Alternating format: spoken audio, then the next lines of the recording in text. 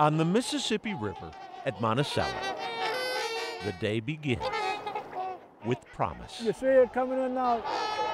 The promise that comes with the morning. Is that guy feeding them? And another made for life. I didn't know there's going to be this many. Like the other bird watchers arriving at Swan Park, we too had to keep our distance. Trumpeter swans don't always take well to humans. You can tell who are the top ones down there. But they'll make an exception for a man who has a week's worth of birdseed delivered. Like this. Yeah. Takes a lot of corn. Jim Lawrence is the man who made the promise that has kept these trumpeter swans well fed for the past 5 winters.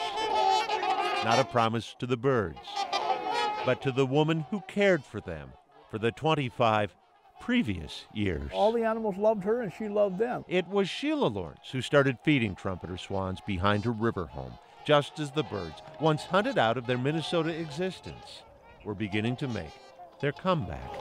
She was a feeder. She fed orioles, she fed bluebirds, she fed, if it walked, crawled, or slithered, Sheila fed it. One look at those 7-foot wingspans carrying those 30-pound bodies, and it's not hard to see how a feeder could fall for the 747s of the waterfowl world. She'd be out here all day, from dark to dark. Until the day she wasn't. Cancer. Yeah. Jim lost his wife 8 months after her diagnosis, but not before she asked him, "Will you feed my swans?"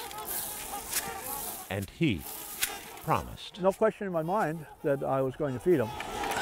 38 buckets and 1,200 pounds he'll feed them just today. Less doting, less talking, he'll tell you, than Sheila would like.